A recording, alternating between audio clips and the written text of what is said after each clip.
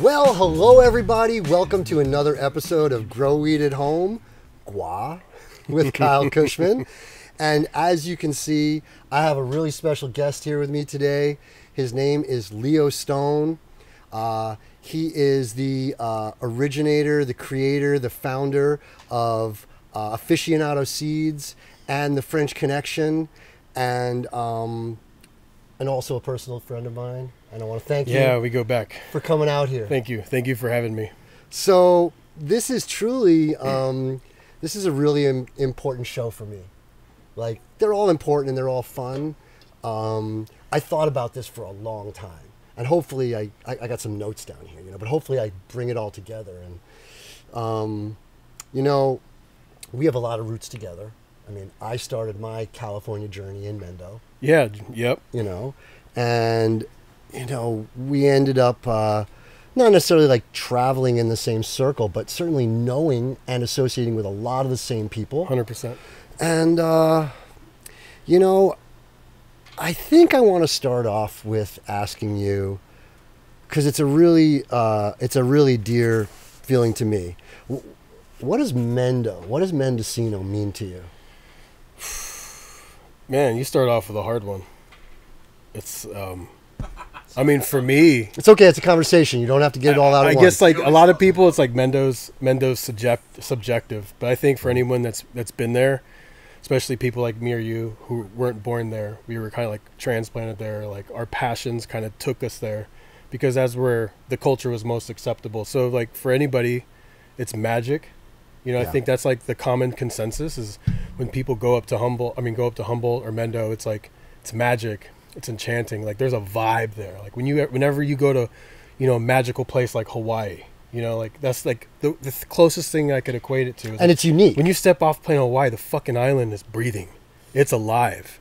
And there's a really similar vibe in Mendo where there's like a very strong, profound, magical feeling, but also intertwined with a lot of darkness. And I think that's what attracted me too, is because at one point, when you really think about it, Mendo and Humboldt, when we were at the time back in the day when they were producing 75 to 80% of the whole of all the weed in the nation, it was the world's largest homogenous group of career outlaws, career criminals. And that was, to me, that was beautiful, that you had a community of career outlaws who were willing to sacrifice their freedom, their well-being, their safety, so they could pursue a craft they were really passionate about.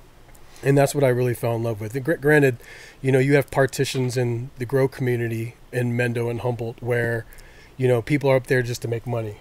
But you also have this huge community of like all these families bound together by doing the thing, by the hustle. And they all look out for each other. When the cops are coming up the road, everybody calls each other, hey, get your shit and get the fuck out. Like that was beautiful to me, Yeah. So, now, unfortunately, a lot of that magic is kind of a thing of the past. Everything changes. It's still magic. Yeah. And everybody who still goes up to Mendo and Humboldt, they're just in awe of the sheer beauty and majesty that's like the mountains, the trees, the water cleanliness. And, maybe we'll get into it later, but it's so incredibly unique for growing exquisite cannabis because you have this arid temperate environment. It doesn't rain during the summer. You have in the proximity you have in a lot of places in Humboldt and Mendocino, you have like this indirect marine influence.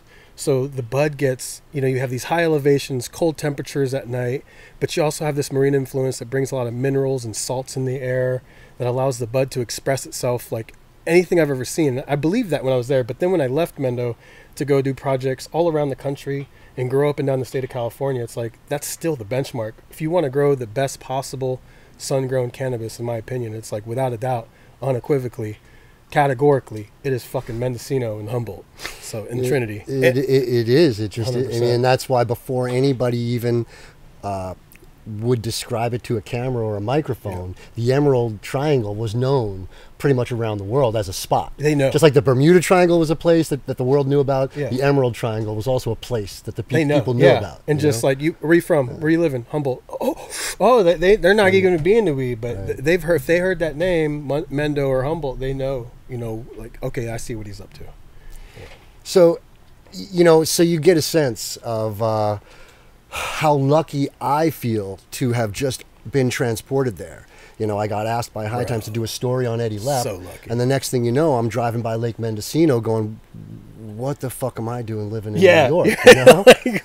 And this exists? What's going on? And then, you know, we start hanging out with, you know, Shiloh Massive, and I'm hanging out with Jack Herer. 100%. I'm wearing my Jack Herer Foundation shirt today, and I'm hanging out with Eddy Lepp, and I'm hanging out with real legends. Real legends. True legends. Dennis Perrone. The legend. On and on and on and on. And so, yeah, I carry that. I carry that torch, you know. I feel like a lucky person to be able to talk about it from experience, not just like as an interviewer or a, you know, it was an amazing experience. I think you have that same experience, right? Where a lot of people that I've seen come up to Mendo once and they just never leave. Right. You know, they're like, I'm staying. Right. And that's what happened to me. I went up to kind of scout some things out, and I just ended up staying, and I was going to do whatever it took to stay in Mendo. You know, that was like a lot of sacrifice. When you're not from there, we got lucky. You know, if you're not from there, the bar to entry and the difficult, how difficult it is. Oh, you know, to just become a part of the community there is like one of the hardest things I've ever accomplished. I got double lucky because not only did I get invited there, basically, like I had Eddie and the Dukes and all those people who were like, look, you know, we know you're a High Times journalist, and a lot of people don't like High Times journalists, but we know you're cool, and we're going to let you be okay. But what is really, see, I say this a lot. I moved to California, to Mendo, to not be a criminal for the first time in my life. So remember when you were at my house, and I was like, 100%. you know, I got some rebel balls too, but not like you guys, you know, and so, here, I'll pass this to you. So, what I really didn't realize until just recently is I was really lucky because I was kind of naive. I was very naive when I was there. And just because I said I didn't want to be a criminal, I was still running with the same pack, and I was still taking the same chances as everybody else, but I thought I wasn't. You get it? Yeah. I thought I was above it somehow. I'm doing the journalistic thing, and I'm keeping my numbers low, and blah, blah, blah. And then I get busted. I got busted in Willits, you know, and it all worked out. 18 months of non-reporting probation, blah, blah, blah. Good old Brook Trails. Shout out Brook Trails. Brook Trails, just like everybody else. So Mendocino, man. So now you're in Mendocino, and you're loving it. I mean, you're just loving it. You're in your element totally. You don't feel out of your element at all. Like me. Like, you're there. I always felt like an outsider when I was there. I always felt like, but you were in your element. That was where I wanted to be. Yeah, like that's where like I wanted to live and die there, and that it was it. That came quick for me. I wanted to just live on the mountain forever, grow weed, and just do my own thing, breed my plants, grow the best possible weed that I could ever grow. So tell everybody about when you just kind of glanced on it. Tell me about the moment when you remember when you decided that is what you wanted to be remembered for, or to make a legacy, or that breeding, that leaving great strains, that's what you wanted to do. When how many years in? Where were you? What kind of situation were you? Were you growing indoors? I knew I wanted a big farm. Was it all easy then? What was going on? The reason Mendo was really special to me is I wanted to come to Mendo before I was really growing weed. You know, when I was still before I was growing weed full time. You know, when I was still in Germany. You wanted to, or you did? I wanted to. Oh, you're saying yeah. We got stopped when I was in the Army. We got stopped coming back from Amsterdam and we got caught with hash and seeds. And you're still. Oh, I'm still in the Army at this time. Ooh, that's rough. And I remember getting back to the barracks, and you know, we're in trouble. We're waiting for the MPs to come pick us up. They're like, "Hey, get to your barracks rooms. Don't go nowhere." Article 15 in the very least. Bro, I remember watching TV. We got that in common too. Watching TV and seeing Mendocino on TV about the big house grows and the big grows that were going on there. And everyone's freaking out that was in the car with me. They're like, oh, our careers are over, our lives are over. And at this time, you know, at this point, we were going back and forth to Amsterdam a lot. We were, you know, producing parties in Germany, you know. And so when you're a part of that community and you're throwing parties, you know, I just wanted to get paid to party when I was in Germany. So I was like throwing parties in Germany, and then some dude comes up to me at the beginning of the night, the beginning of the event, he's like, hey, I'm going to move some stuff around on the dance floor, if you don't mind, but I'll give you a cut at the end. And I really didn't know what he was talking about at the time.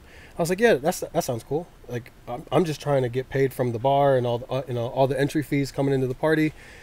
And we're wrapping the party up like around 4 a.m. because the clubs stay open really long in Germany. And this dude comes up to me at the end of the night and hands me this fucking fat stack. He is like, here's your cut for the night. When's your next party? And I went, what the fuck? Really? And so me and him became like really good friends. My best friend ended up dating his sister. And I remember coming out to, Chris's car one time, and his girlfriend, we called her Angelina. She looked like a Moroccan Angelina Jolie. And she opens her hood, and nothing in the whole fucking field, the whole where you put the spare tire was just bricks of hash. And that was the coolest thing I ever heard in my life. And they were like, hey, we're going to go get more bricks of hash. You want to come? And I'm like, yeah, let's go. And we ended up going to Strasbourg, France, which is like right over the border in Germany and France. And that's where we were buying hash for a long time, which, eventually we'll get to it. But that's why I connect with Frenchie so hard, is because like my first entrance into the weed game wasn't growing weed. It was smoking hash, selling hash, moving hash around Europe. And then I thought it was cool that different hashes would give you a different high. And then I'd go to a coffee shop in Amsterdam. I'm like, wait. I could bring seeds of it. I could buy a seed and keep it and grow it like later and have this hash later or something better. I'm like, this is amazing. It's like, so it's like that kind of lifestyle where you go from like consumer to, I think I'm going to start growing. Right. And then, we ended up because we were throwing parties, I made really good friends with a guy named Stefan, who is not his real name, but he was a graduate student at the Universität de Mainz, and he was a biochemistry major.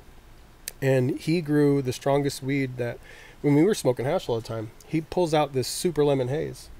And like I think I was pretty drunk at the time too, but I remember smoking this joint and going in the bathroom and just puking my guts out.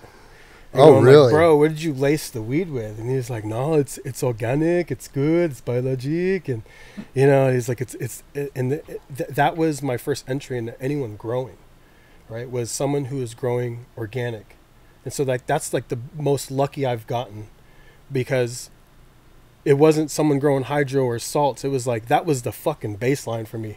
The strongest weed I ever smoked. It was organic, and I was willing to learn whatever I could from him, and so that was like really kind of my foundation in the very beginning, right? And then it just so happens that when we got busted, I knew I was going to get, I was being forced to leave the army. I still got an honorable discharge because I did a lot of stuff, and I spent 16 months in Iraq, and they didn't overlook that. And they knew that we were just kind of self-medicating because we came back from Iraq and we were drinking heavy. Conditional discharge? Heavy. Yeah. Oh, it was an honorable discharge, right. But on my 215 it says, drug rehabilitation failure, because I kept popping hot for weed. It was like, you guys are going to condone me drinking a bottle of vodka every day to kind of self-medicate the shit I saw in the desert, but, God forbid if I get high off with this natural plant, herb, you know right, what I mean? exactly. So that's why we Good really turned to weed. Like, yeah, we wanted to get paid to party because we were drinking a lot, but then we started self-medicating on weed hardcore more than alcohol. And a lot of us who were doing a bottle of vodka a day, we stopped drinking just so we could smoke more and have a cleaner head. We felt like we were able to kind of address our traumas without just being medicated when you're in that kind of sedated haze. So you decided long before you came to Mendo that you were going to breed weed. And then, yeah.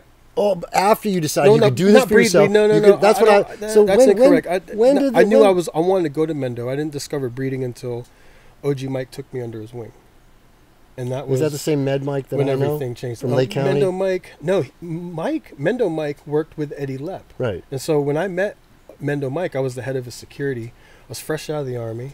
I had my my arms permit for a security guard, and he was like, hey, I need you to head security at the club and have my back. My brother got me that job because he went to go work somewhere else and make a lot more money. He was like, hey, I'm working for this dude from Mendo. That's about when I first came to Cali. Yeah, I'm working for this dude from Mendo. What do you want this job? And that dude was the one who ended up being like this insanely good organic grower, ran a club. But the reason why I brought him up when you said Lake County is he opened that club in San Diego with Eddy Lepp back in the day. Right. Yeah, so like that's what's crazy. Like you knew Eddy Lepp and Jack. my OG, who's like Mendo Mike, is like the guy. He's like my weed father, my OG. I wouldn't be here without my, OG Mike and my brother. Like, they're the ones who really got me in. All the shit moving hash and everything. That was like, and a lot of people are doing that around the world. Mm-hmm. But working in the industry, coming to a place like Mendo, and you have to know somebody. So it was like, right.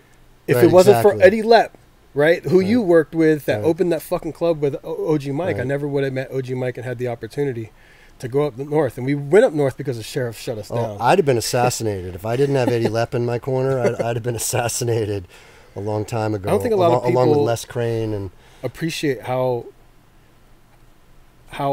insanely influential Eddy Lepp was on the early culture. Like, the dude, he got locked up for growing 2 football fields of weed off the Highway 20. This was like in mid 2000s. I have a lot of emotions inside about Eddie because I loved Eddie. I called Eddie Papa and he called me son. And when I moved to California, I didn't have a place to live. I moved out here with my 13-year-old cat. No way, really? And I was supposed to move into the farm. I was going to move into the bunkhouse on his lake. And it was only the last day on my way driving here that a friend of mine, Billy Blackburn, who created the Easy Clone, had a friend up in Laytonville who had just built a house and moved out of his trailer, gave me his trailer, and I ended up moving up there. But, I just... so after this statement, I do want to ask, so it's like, I saw the whole thing unfold before it happened about Eddie going to jail and all that stuff. And I was like watching a slow motion car accident. And I just didn't want it to go that way. I wanted 100%. him to, instead of growing 10,000 plants and having 2,000 notes, why couldn't he have just had 200 notes and grown 2,000 plants? And it would have been the largest legal cash crop in America. He would have been on 60 Minutes. But yada, yada, yada, yada. But, so, tell me in some of the ways that Eddie was an influence early on in that part of California. Because I know. I think the best way I'll try to explain that is kind of reasoning the current state of the market right now in the trends in genetics, right? So if you look at strains like Mendo Breath, right, gave birth to Peanut Butter Breath and all these breaths, right? Motor breath. The common denominator with the breath, right, what made the breath amazing was the Cherry Pie Kush. That Cherry Pie Kush... That was Eddie's. Yeah. It was, well, it's contested whether Eddie made it or someone on Eddie's farm made it or if this guy named St. George and Willits made it. But Eddie probably didn't make it. Eddie held the seeds. Eddie probably didn't make it. Right? Eddie held the seeds for the Cherry Pie Kush. When he got locked up, he gifted those seeds to this guy named Alan Atkinson, who I worked with in the past. And he owns a company called Grokashi. He's one of the first people to really mix, doing kind of aerobic fermentations and anaerobic fermentations and implementing it with organic cannabis. But he was a good friend of Eddy Lepp's. So when Eddie went to prison, he gave Alan this box of seeds that had the Cherry Pie Kush seeds. And I remember seeing this box and him telling me like how valuable this box is. Eventually, Alan went to work with these guys, Gage Green, and ended up giving them the Cherry Pie Kush. And then Cherry Pie Kush ended up being one of the most influential strains, in cannabis as far as like its source code. And Spliffy used that on a lot of stuff? Spliffy. Mr. Spliff? That was Gage Green before it was Gage Green. Oh, no way. With Key Play? Yeah. It was, they got it when Fang was with Key Play when they were Gage Green. So it was when the Asian guy Fang, he was with, because they were working with Alan when they were living in Willits. Him and Key Play were living in Willits. They were working with Alan. This was like a few years after I stopped working with Alan because I wanted to kind of venture out and do my own things. I sidetracked you. Yeah, but that's like if you explain Eddy Lepp and his influence, it's like you kind of say his influence is just him having that box of seed and giving it to the right people. It's like it's kind of changed the landscape of cannabis genetics. Like back in the day when Cherry Pie Kush was hot in the market, you didn't see a lot of like gassy and sweet strains at the same time. That was one of the first. It was like gassy and sweet and crazy fucking frosty. Like when we were working at the club down in LA, it's like every time we had packs of Cherry Pie Kush come through the club, like that shit was gone. And so there's a lot of bullshit cherry pie kush rolling around, but the one that Eddy Lepp, Alan had, the original Gage Green guys, and St. George down in Willits. Shout out St. George. Like Eddy Lepp also carried those, and then you look on like a political and medical sense where Eddy Lepp was really good friends with Dennis Perone, and Dennis Perone was partially responsible for helping get 215 passed in the mid 90s. Right. It's like Eddie was behind the scenes and all that. Like when Eddy Lepp was in Lake County, he had people like you working with him and Shiloh Massive, and it's like OG Mike really influenced me to breed because he was the first dude that was making seeds, showing me making seeds. But it was when I started fucking around with Shiloh through Alan Atkinson, where that's when I became really inspired to really take my breeding up to the next level. So, if it wasn't for Eddy Lepp, I think Eddy Lepp binds all those elements together. And then you have like Eddy Lepp's relationship with Third Gen. Third Gen is the most winningest cannabis company to come out of fucking California, period, with the exception of DNA. Oh man, I love them guys. Yeah. Aaron and Don. Aaron lives pretty much kind of just up the road from me a little ways, and it was really funny. A couple years back, I'm pretty sure this might have even been pre-pandemic. It's hard, everything melds together. Mm-hmm. I just shot on the highway on the 101 with my Jaguar in my convertible, and I'm just kind of like hitting the gas to like get on, and then there's this Lamborghini comes next to me, and I kind of glance over, and there's Aaron right there. He recognized me. We kind of said what up to each other. He took off, and we just kind of like raced in and out for a mile or so. That's and then, fucking awesome. It was just perfect timing. Yeah, good guy. I haven't seen him in a little while. They were the first big, like, huge breeders in the game, like from the U.S. You had like we were talking earlier. You had Soma and you had TH Seeds, but when you looked at like profound like influence and like their impact on the market and the culture, original expats, bro, yeah, expatriate. They had to expatriate out of their own country so that they could, do their thing. And I don't know. I think they changed the game. I think they lived out of country for 20 plus years. Yeah, they were real pioneers. Like, yeah, there's the dudes. Like I don't know if they like me much, but I don't really know them. And you're like, why do you say that? Why'd you choose those words? And I was like, it was at the Cannabis Cup in LA in like 2013. It was our first Cannabis Cup, and we're setting up our booth. And back in the day, our booth looked totally different than everybody's. We had like glass jewelry cases, leather couches, and shit in the back. Made it look like the antithesis of like the kind of the stoner setup. And so Don and Aaron come up to the booth, and I'm like nudging my partners. I'm like, bro, that's fucking Don and fucking Aaron. They're like the big dogs at this point. And I'm like, what's up, man? I'm like, big fans of your work. And I don't know if I said that, but I just remember Aaron going, why are your seeds so expensive? And because this is at a time in the market when we came out. Everybody thought that, but he had the nerve to come and ask. We had two price points, $250 and $500. Bro, and he was like, why are they so expensive? Is it because of these fancy boxes? Because back in the day we had the wooden boxes. Now we just have wooden boxes for French Connection. And I told him, I was like, look, I've been working out in China for a long time, and let me tell you, these boxes are really cheap. Like they're expensive because we represent Mendo right now in the Emerald Triangle, and so this is for us to showcase the potential of the Emerald Triangle. It's like we didn't need the seed company money. It's like we were growing. So we made all our money growing, and the seed company was kind of like, let's grow this thing slow and put put a bunch of money into it, and just try to create the best possible genetics, because we're living just fine off of growing. We don't need to rely on this. So that's why we were able to have kind of that approach, and then risk almost not selling boxes, but to the grace of gods, and thankful to all the good energies on the world. It's like we've sold out every year since then. So it was just like, and he asked me, he's like, why are they $500? Like, Aaron was like, why $500? Like, bro, I'm paying $50 a seed to these OGs up north. That's like, when I wanted OG seeds, that shit was $50 a fucking seed. Right. And I'll say shout out Seed 707. They're a small account on IG, but real big influencers in Mendo culture back in the day. There's Mama Mary and Joe.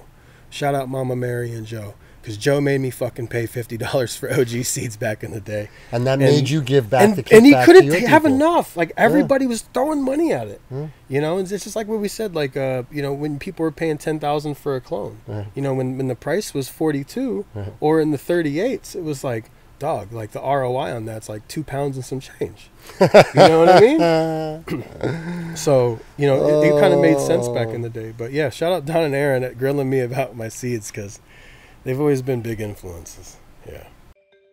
I'm Ricky Williams, and I'm known for being a professional football player, Heisman Trophy winner, 1998, Pro Bowl 2002, specifically known for being that football player who quit to smoke weed. There's such a stigma that cannabis is this negative thing.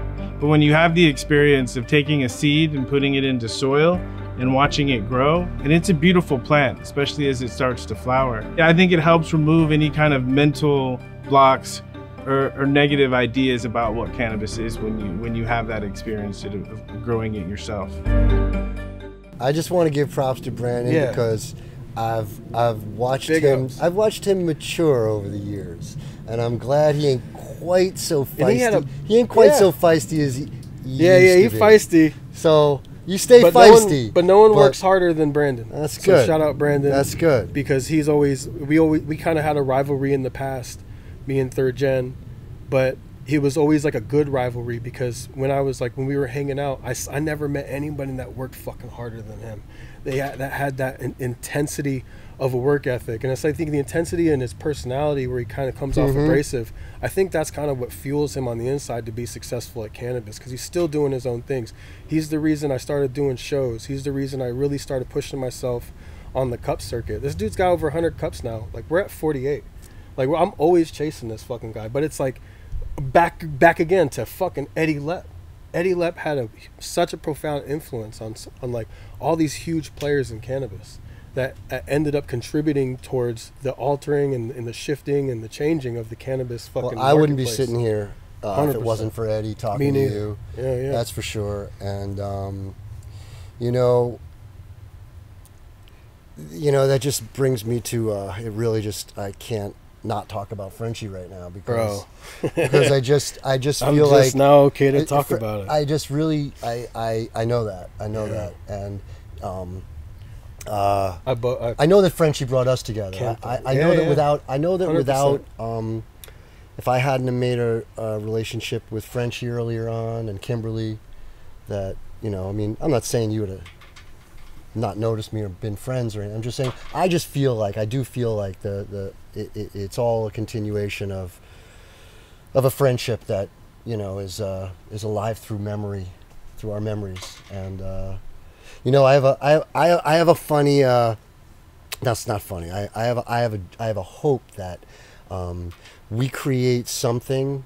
I didn't mention to everybody, we've got a collaboration going on. Oh yeah, now, we got a collab happening. You know, and I hinted about it. I put some stuff on my post. I showed the pollen and all, and I hope we can create something that sparks something in us that seems appropriate to honor Frenchie. Yeah, 100%. With a strain. You'd be stoked. And you'd be excited we're working together. You know, aside from the FYT and the, you know, whatever else we come up with, you know, I hope we come, you know, something just the FYT is going to be great. Right? And so, okay, great. So, look, as you can tell, if you didn't know, you know, if you tuned in, you know, wanting to learn more about Leo, or you had respect or admiration for him, you know, you've learned more than you already knew. And if you didn't know, you can see that, you know, this gentleman's got a deep experience in, you know, it's not just the cannabis market and not just selling seeds, it's in the culture. 100%. And so now that we've exposed that, and there's no doubt to be had about that, I got to ask just like, I feel like there's some things that people out there listening want to know from a professional breeder. Okay. And that is, like, they may sound obvious, but like, what are the traits that you use to choose males and females? Well, first off, I think if you want to be a breeder, you have to really just focus on things you like, right? Like, so if you're a chef, there's a certain type of cuisine that you specialize in, because that's what you personally like. Or if you don't eat Chinese food, you're not going to cook Chinese food. I think right?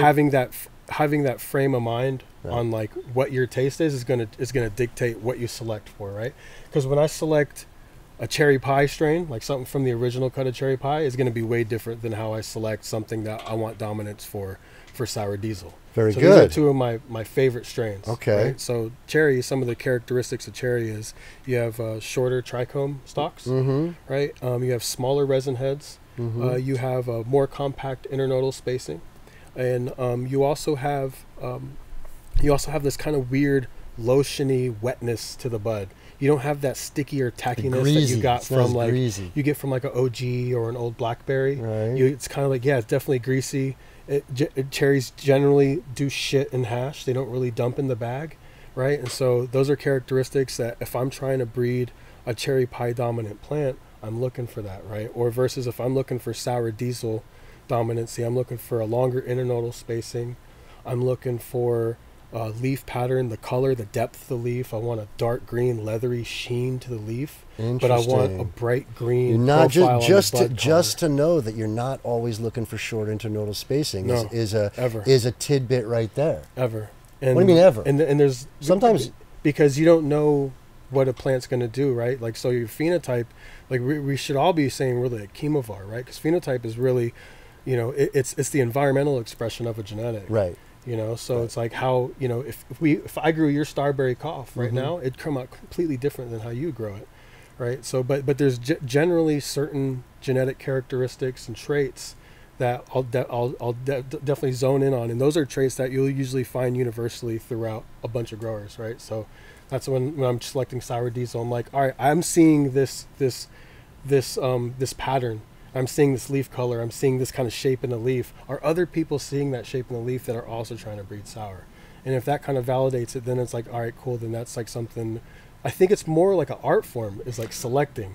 It's like Absolutely. It's not. I And mean, it intuition. could be a science. It's a lot of intuition. I But think. I'm not a scientist. I'm not a doctor. I didn't go to college for this. I'm just really passionate about it. And I had an old hippie guy teach me how to talk to plants. You know what I mean? And Learn the then language you of the plants. which is like kind of a metaphor for, yeah, I do talk to them, but it's also a metaphor. They just don't for, talk like, back. I Not think out they loud. do. I think But they not out do. Yeah, loud. not out loud. Okay. Yeah, I think If they're you get talking out certain loud, there's a feelings. problem going on. They're more evolved than we are, man. They have several thousand more genes than the human genome, and they've evolved way before humans have. So I've, you know. So what a about massive boys? amount of Boys are stuff. tricky. See, I'm Males? always now look. Yeah. I get a little bit more credit for breeding, I think, than I don't know. I've gotten lucky. I think it was intuition. You know, being able to win a few cups with some things I created, like the strawberry cough 100%. and stuff like, and then carrying the strawberry cough all my life, knowing that was something to keep around. And but I've always thought, how much weight is on the boy, the choosing of the boy? So it's almost everything to me. I mean, it depends. Like it also depends on what's going to breed true. Right. Explain breeding true. So breeding true, right? Like, for instance, I'll use cherry pie as an example again. So if you breed cherry pie with something, it tends to breed true, which means or breed true in some characteristics where the subsequent generations will show dominantly, like that's obviously from a cherry parent, right? Sour diesel is a little more tricky, right? Like what breeds true in sour diesel is its frost profile. Right, so a lot of sour diesel crosses tend to dump in the bag, the same as an original sour D clone will do, and the bud structure tends to breed true in sour diesel. But one thing that does not breed true is the fucking nose, right? Because that's why I have a 5-gallon bucket full of sour D crosses that are complete garbage, right? And then 3 years ago, when we really started refining, we started like, all right, this is a good sour cross. This is coming out. This is because that what makes sour diesel inherently that unique kind of beautiful bouquet. Which, you know, that taste, it's all about the taste and the nose. Because remember when New York sour diesel buyers would come to Mendo back in the day, they wouldn't just smell the bag, they would have to taste it. And if it tasted like sour, that was it. Well, whatever makes sour taste or smell like that, that's a recessive gene. And that was a motherfucking bitch to do. Only a few people in the whole breeding space has been able to successfully breed really good sour, right? Like, so you have like, back in the day, there was Res Dog, and then 303 with the G6 jet fuel was one of the most soury strains I ever smelled. And then you had Crockett. Even though Crockett mixed his sours with like sour tangy, like he still got that sour tangy to come out sour, bro. Like, how'd you do that? You know what I mean? And so I got high. I lost my train train of thought. No, I got you. No, we were rapping on sour. I got you. You asked me.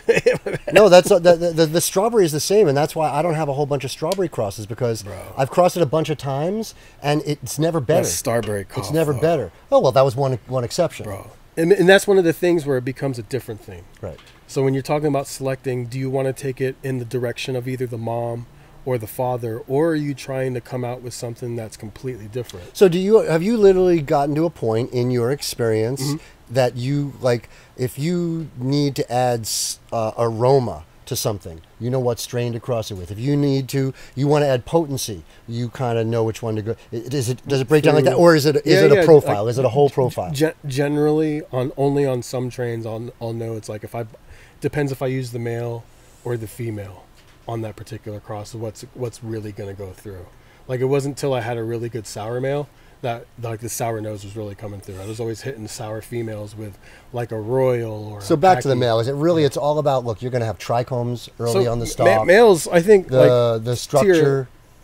Are you talking your average? So if your average person with your males, what I think is most important is, like, if you have the ability to do predicative testing, I'm okay right now. Actually, yeah. If you have the ability to do predicated testing, then you could kind of like narrow down, all right, these males are exhibiting, you know, these traits that will yield higher THC percentage, right? But if you don't have the ability for predicative testing, what I always suggest to people that are aspiring breeders, I was like, well, you're going to want to grow your male out, you're going to want to sift pollen from it, but you're going to want to take that male all the way. What do you mean? So how many Instagram posts where you see somebody collecting pollen from a male and the male's not fully developed? Because, you know, the pods will open very early on. Right. What are you looking for? But the male bud structure will continue to develop. And in my opinion, on really frosty varieties, well, not my opinion. See, now I'm learning something. According to my observation, right, like, is past week 6, 7, 8 is when a male will start showing its frost profile. And that was when I figured that out. It was when I started forgetting about males in the tent. And I was like, oh shit, these ones are getting really frosty. I'm going to use them. And then we would test them and then sell the seeds, and then it would bang. And then that just became a rule. It's like, all right, past week 6 or 7, if you're not showing me frosty traits, that's why feminized seeds is so awesome, right? Like, I was going to ask you what you thought about that. You're taking a perfect female with the perfect structure, perfect fucking resin profile, and you're reversing it and putting it on another perfect female. It's similar to clone only. Yeah, so it's like really similar to clone only, you know? So it's like, yeah, in the beginning, I was really against feminized seed because I was like so hippy dippy and Mendo and Humboldt and just growing regular seeds. And then now you can't breed with feminized seeds. It depends. Come on, now tell me about this. Because sometimes, so feminized, how do we get it feminized, right? We could take a healthy plant and then we reverse it, make it become so it can produce pollen, right? Right. So it's a plant that's pollinating another plant, right? Okay. Well, there's no broken chromosomes. There's a lot of really exciting strains that have been made through a herm accident, like GMO or sour diesel. What a great insight. The story of sour diesel. What a great insight. A lot of people say, hey, you can't breed with fem seeds. Like, it's possible, but is there a risk? Hell yeah. Because do sour D's hermy really easy? Hell yeah. That's why we waited 5 years to release our sour. Actually, it wasn't getting good until like year 3. And then we was like, all right, it needs another 2 years testing. Let's see if we could back cross it again on this original diesel and make it come out proper. But when it comes to males, bro, testing it all the way to the end, you're able to really see if it's got a frost expression. You're able to gauge like your leaf to bud ratio, because a lot of those characteristics are going to really shine through. In all my years, I have never brought a male to fruition. Yeah, you got to take it all the way to the end. I've never. It's all so. All the way. So that's why I know that intuition or luck. I mean, luck plays a part in life, right? And you can't define it. You know, they say luck can be defined. You know, people that look for things find things. You know, you're not going to see that $20 bill on the ground if you're not looking for it. So you make your own luck to a certain degree. But, you know, I just felt like I've always gotten pretty lucky to have a very small sampling, be lucky enough to choose a good male, to bring something out, whether it was my chem dog choice, from good genetics, whether it was my yeah. well, right? Yeah. But you still have to choose the good male, or you're not going forward, or you're just stumped right in the road. So everybody's learning a little bit stuff today. Shout out to you for those Stardog seeds you got back in the day, because I wouldn't have a career right now if it fucking wasn't for you. So like, we were talking about. Did you pick those up somewhere? Really, in reality, you were completely correct that what ultimately brought us together was Frenchie. Yep. But you've been an influence on me since day one, like when I was in Mendo, because I won all my cups doing some form of veganics that you pioneered with Shiloh, and that you became like the fucking man for. You know, you invented that shit. I forefathered it. Yeah, I brought it to the forefront. You forefathered it, and Shiloh was a big fucking he was a big influence on me. But you has such an impact. I wouldn't have won all my cups if it wasn't for you. My first Chem Dog strain. The reason why I brought that up is because he used to work with a guy that we both know in Willits, and he's pretty gangster, so we'll keep his name quiet right here. And you know who I'm talking about because we talked about him a lot last week. Okay. And you gave him the Star Dog beans too. Yeah. And how I met him is he was the best Chem Dog and sour grower in all of Mendo. And I made so much money off of buying his packs. And at the bottom of some of the Chem Dog packs, because sometimes I'd buy a pound for myself. It was fire, which is like sacrilege if you're a grower. I was like, no, this dude's work is the best. I never have problem moving. You know, I found Star Dog seeds in the bottom of this fucking pound, bro. Some of that, so the Cherry Lopez that I was talking to you about had sisters. There was the Cherry Lopez, the Sour Lopez, and the Candy Lopez. And the Candy Lopez was a phenotype that was really close to the Sour D. And so there was definitely sours in there as well. Yeah. And he was the man at growing that shit. Yeah. But it was because of you worked with him, and I was able to get them seeds out of the bottom of that pound. I just got lucky to meet really, just passionate people that, they were,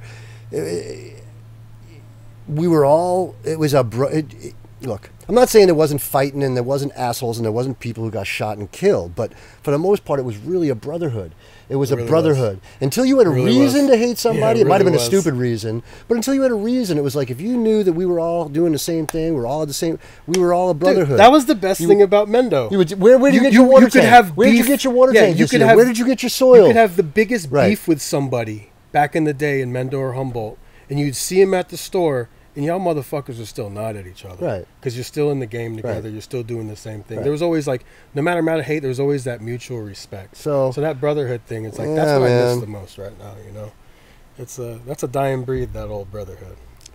Well, because it's just the whole world's different. Everything changes. It's all different. And, 100%. I don't live in Mendo anymore. You don't live in Mendo anymore.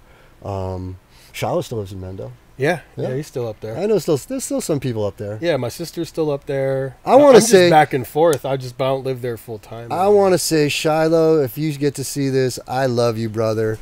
I miss those times that we had up in Brook Trails and the early days of trying to make a movie about veganics, and I spent 30 grand of my own money, flew us to Ithaca. We had a crew called the Ganja Geeks. And it was a production crew. No way. We were making a movie with spoofs like Bong with the Wind, instead of Gone with the Wind. And he played Rhett Butler, and I was the other guy, and Scarlett O'Hara was the Bong.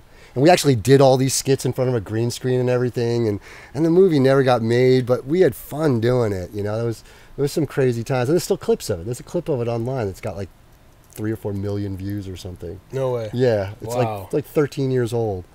And yeah, you came out with those videos like around 2009, 2010, around. No, it was earlier than that. Or was it earlier than that? It was. So I remember back in 2010. Oh no, you're right. Scouring you're YouTube. Right. It was 2009, to see 2010 your veganic exactly. videos to see exactly what nutrient bottles you were using. Exactly. And in 2010 is when the mortgage crisis happened. I lost my house up in Brook Trails, and I moved down to Smele, where I am now, and so. I'm having fun with this. We could just go on talking forever. I'm going to see if I have any insightful questions left on my list here. Oh, yeah, here's a good one. What's your favorite country of origin for cannabis strains and why? Thailand. Oh, good one. Thailand are one of the sub-Saharan African countries. More like Malawi.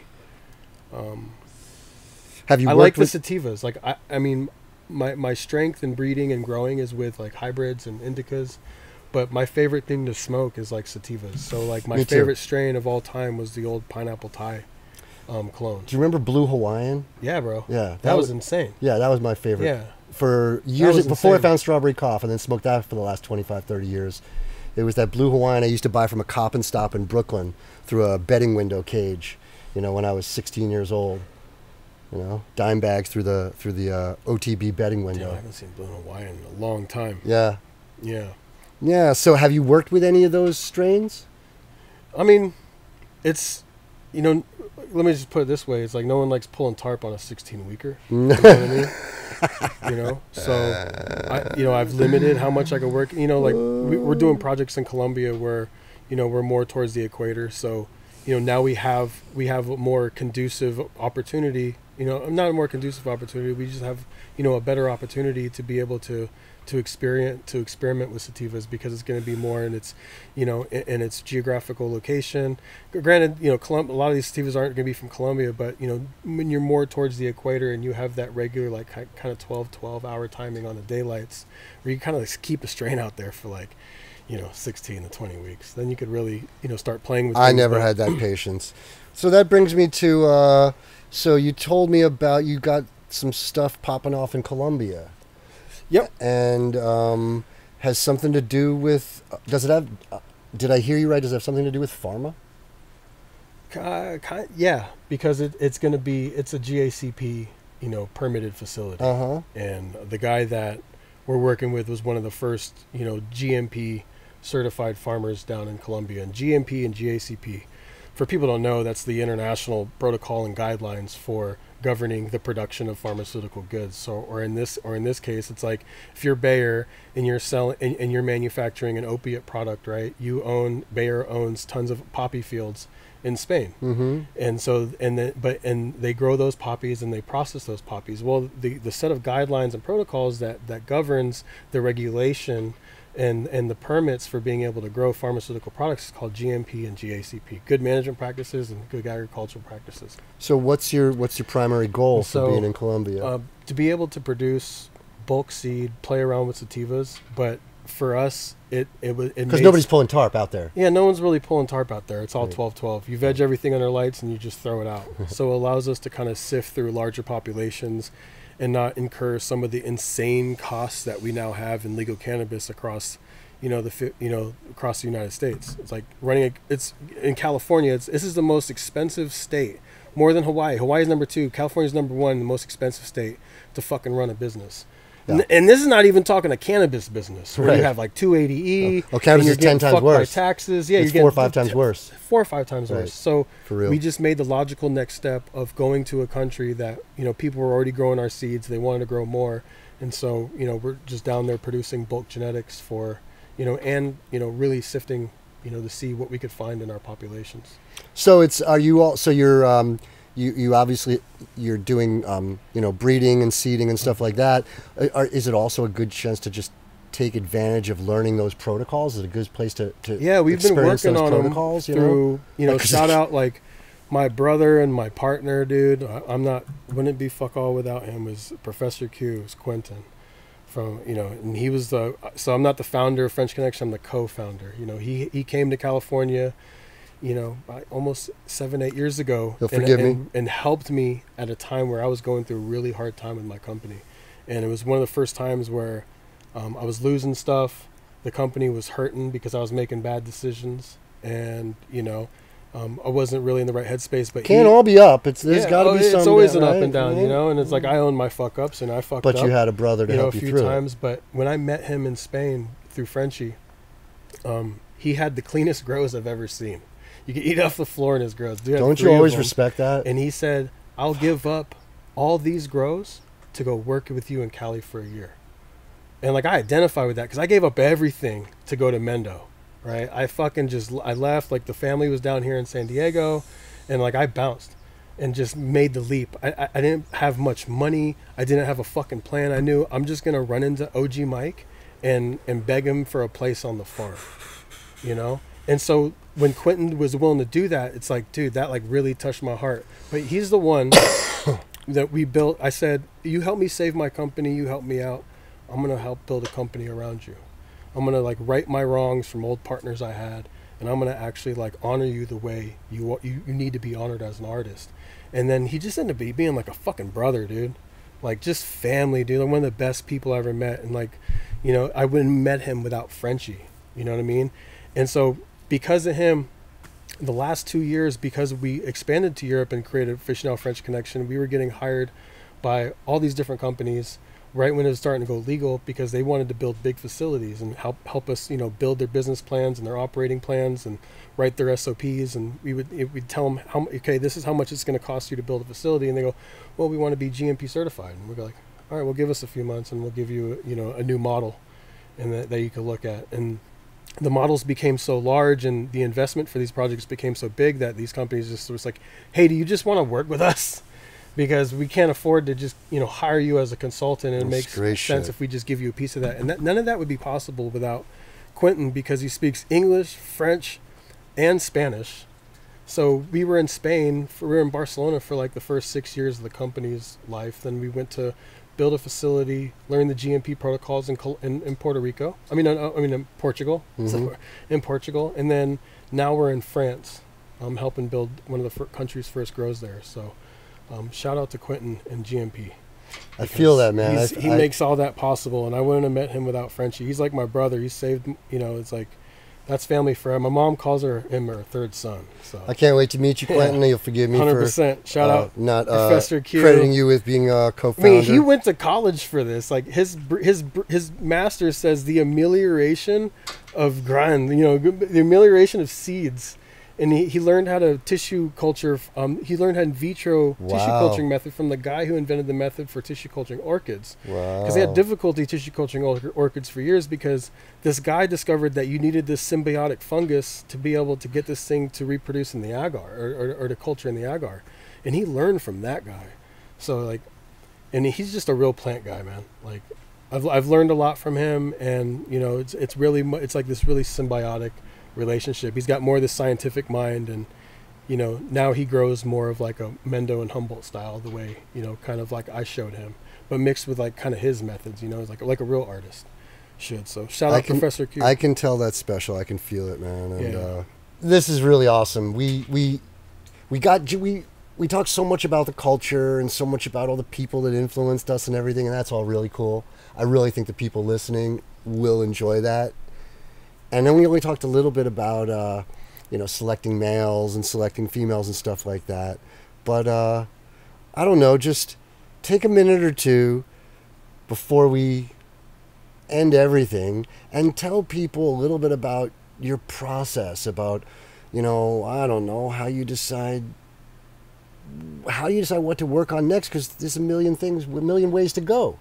Yeah. How do you decide where to go, what to breed, and how long does it take? You know, just encapsulate. It depends if I'm on like a sick one after a certain strain, like sour.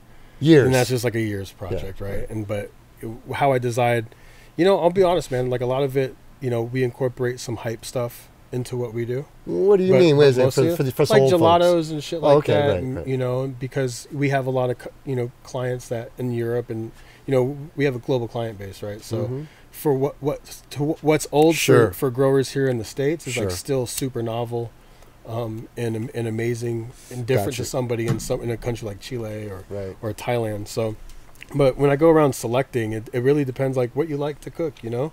Like that's for me. It's like music. It's like you ask an artist, like, you know, what inspires you to write a song. Like they'll hear a sound, and so or they'll hear a harmony or a beat, and then but for me, it's like I'll smell something on a plant, and I'm like, and then I'll have ideas where I could take that smell. Right? Okay, so you got a male and you got a female, and you've decided you're going to make a cross. How does that happen?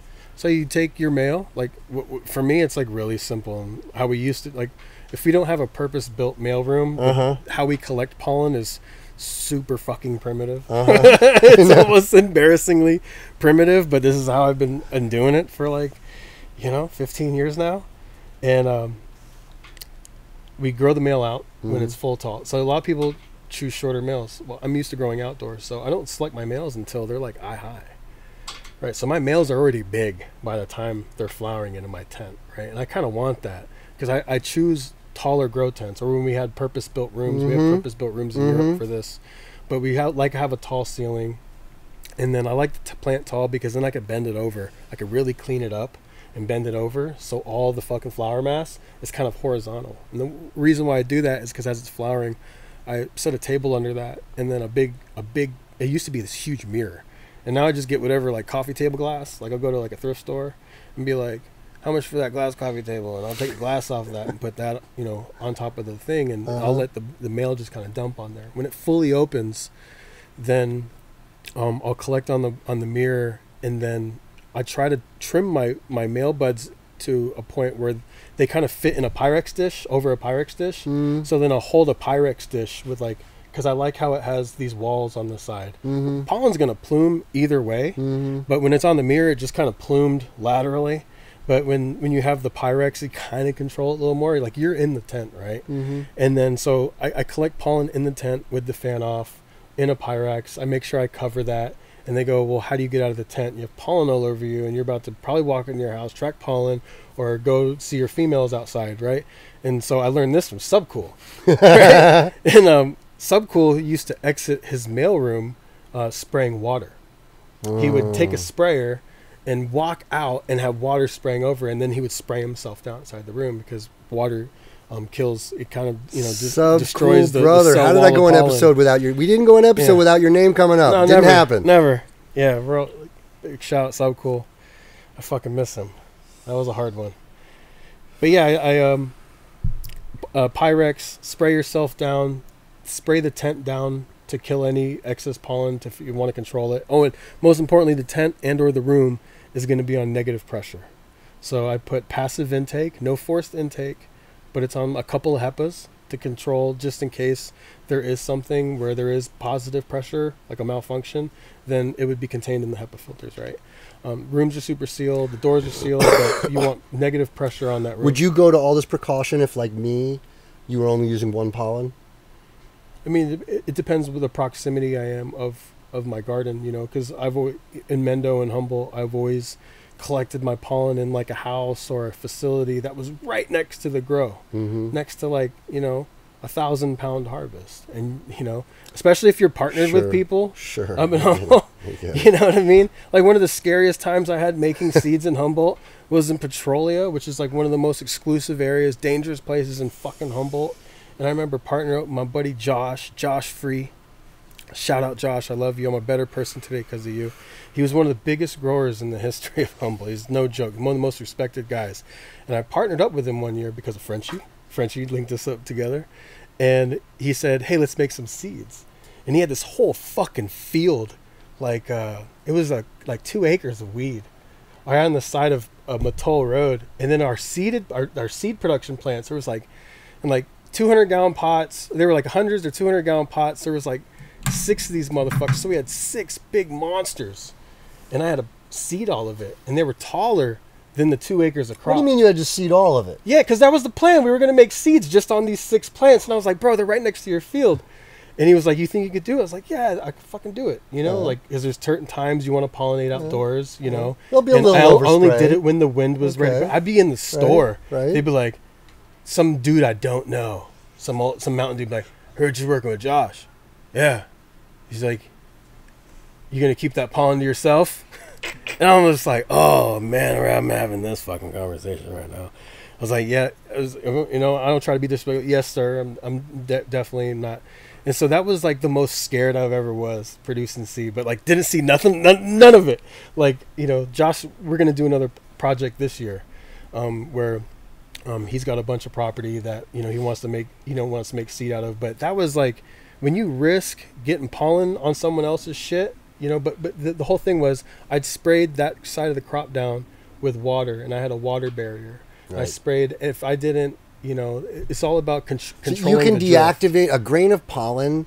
Can carry across an ocean, and be viable somehow, you know. But if you spray a grain of pollen with water, it is instantly deactivated. Yeah, instantly. Yeah.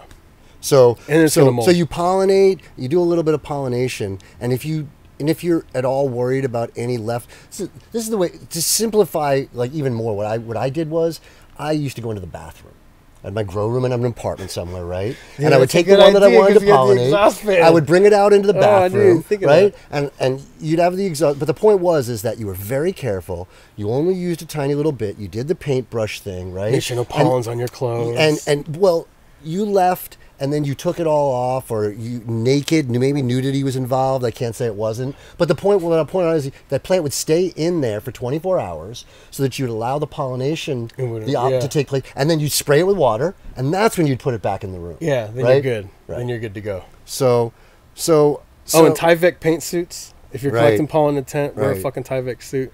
So I got a quote from Subcool. Subcool said, it's time to pollinate when your plants look horny. Subcool said that. I love Sub. Fucking Sub. So like, is there an optimal time? I pollinated right at the beginning of the 4th week. This is indoor. Indoor is a different animal than outdoor. No, you're good. You I mean, because we still do weeks in the greenhouse. Right. We do most of a bulk of our production in about half of it in greenhouse. Around like between 4 and 6. You generally need 6 weeks for the seeds to develop. You know, some strains you get away with 5. Okay. But you know, I'll hit them multiple times, and if I'm seeding a plant, I'm letting it go. It's gonna stay. So I should have done it 2 weeks earlier. No, you were good. I'm okay. Oh, I know I'm okay. Yeah, that's perfect. Okay. Sometimes I wait till it's like almost too frosty because I hand pollinate. I either hand pollinate or use a powder sprayer. You can use a powder sprayer. Got myself a nice little paintbrush. I cut it half down, so it only had about 10 fucking strains on it. And I went in there with a little fucking, you know those little jeweler's plastic cups? Yeah. I put a little bit in there the day before, washed, and I went in there, and I'm only using 1 pollen. So I just went around to each plant. I opened it for a second. I put a little bit. No air moving, no breathing, no nothing. I touched. I did a little this. Of course, there was a few grains moving around, but I didn't have to worry about it because it's only 1 type of pollen. The overspray, I didn't have to worry about it. It's in my own room. I'm not pollinating my neighbor's garden. I'm not pollinating a cash crop, anything like that. So it was pretty simple. And I went around each one. I put a twist tie around each branch that I wanted, so I make sure I capture that branch. And then those crosses are all gonna. Did you seed all the plants, or did you save some flower too? Oh no, I just did 1 bud on every pheno. Okay. Yes. So I've got Doggone Sour 4, 5, 7, and I've got Frank Murphy 1, 3, 5, Did you hit that 7. Starberry, though? I got the Starberry, the Strawberry, the Cherry, the Grape, the Doggone, the Strelka, all of them. I did a little bit on all of them. Oh, sick. Okay. So we got some work to do. Oh, and the Chernobyl. Oh, I'll go hit with the Larry OG, huh? Yes. Oh, nice. Yeah, that's a good idea right there. That's some pretty shit. When's this episode come out? Tuesday, buddy. Yesterday. Oh, no way. Yesterday. Well, Leo, I think that we've meandered through the Mendocino forest, and you know, I know that we could go on for another hour and a half, but I don't have enough money to pay the crew. So You get paid for this? you will, oh, shit, I forgot. I'm gonna need dinner. Now you really know we're in the weed industry. But absolutely, we will do it again. We will do it again. We'll no, I would love to. We'll get into it, and we'll give people an update on some of the actual crosses that we're working on, and so I just want to thank you for being here and making the drive out to our beautiful location, and brother, just keep the faith. Thank you. And keep doing the good work, and we're gonna keep doing growing at home, grow weed at home, Gua with Kyle Kushman. Yes, absolutely. We will have you back because there's a lot to talk about, and it would be really cool if all of you went to homegrowncannabiscode.com/podcast, and you can leave some questions for Leo, for me. What did we leave out that we should have mentioned that we didn't? And we'll make sure we get you an answer. And we'll see you, hopefully, on the next episode of Grow Weed at Home with Kyle Kushman. Thank you, ladies and gentlemen, for being with us till the end of another enlightening episode of Grow Weed at Home with me, your host, Kyle Kushman. What an amazing trip it's been exploring the deep waters of cannabis breeding with our esteemed guest, Leo Stone. I hope our venture into this untouched territory of home growing has ignited a newfound interest and respect for the science, art, and passion that goes into creating the unique cannabis strains we all savor. It's been an eye-opening experience, hasn't it? From understanding the basics of cannabis genetics, touching upon advanced breeding techniques, to unveiling the realities and challenges faced during the creation of exotic, award-winning cannabis strains. We've managed to squeeze a lot into this episode, ladies and gentlemen. We truly hope it's been as intriguing for you as it has been for us. I'd like to thank Leo Stone of Aficionado French Connection once again for coming on our podcast and sharing his wealth of knowledge and experience with us. His insights were not only educational, but inspiring as well. Before we wrap up, let me reiterate how grateful I am to all of you for being such loyal listeners. Your enthusiasm and support are what keep this podcast going. Keep sharing the knowledge, keep sparking those conversations. Together, we're building a community that cultivates not just cannabis, but curiosity and learning as well. Remember, there's always more to explore, always more to learn. So join us again next week for another incredible journey into the world of at-home cannabis growing. Whether you're a casual listener or a serious connoisseur, I promise there's always something in store for you at Grow Eat at Home with Kyle Kushman. This is your host, Kyle Kushman, signing off from episode 7. Keep growing, keep sowing, and most importantly, keep glowing. Good night, folks, and stay tuned for more.